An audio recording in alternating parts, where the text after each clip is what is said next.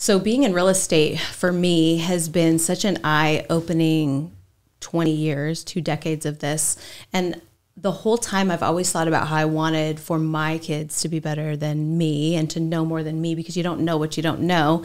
And I came from just a family that didn't really think that money was a good thing. It was more of a negative thing. So being in this world has opened my eyes to so many other things. And I love it that finally one of my daughters jumped into the real estate world.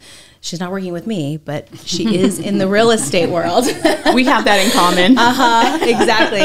Exactly. But I love it that she is seeing things from a completely different lens than how I grew up. And, you know, I love watching my girls be better with money and be more organized and be more purposeful in investments and things like that. And it's also fun to see it with our clients. Yeah. I love being a part of our clients building wealth through real estate and being able to just be a little piece of that, a little bit of a guiding light for them.